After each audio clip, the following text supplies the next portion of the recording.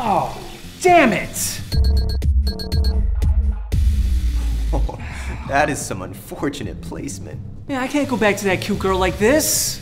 I'll go back to her for you. It's okay. All right, what am I gonna do about this? You could just explain what happened. Oh yeah, she'll be really impressed by the idiot who spilled water on himself at the sink.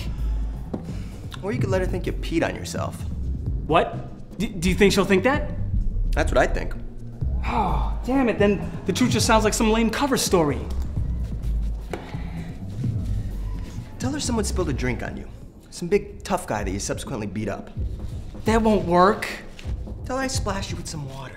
Oh yeah, right, really. Okay, I'm sorry, Dave was playfully splashing me with water in the bathroom. Yeah, that'll go over well. Then the tough guy story might cancel each other out.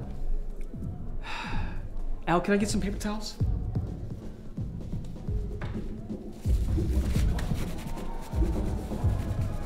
Why won't this dry?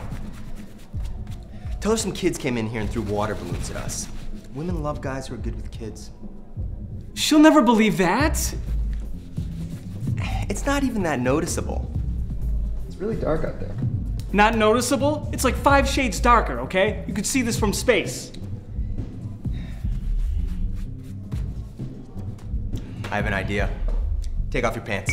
What? No! Come on, give me your pants. Hey, you want this fixed or not? Come on.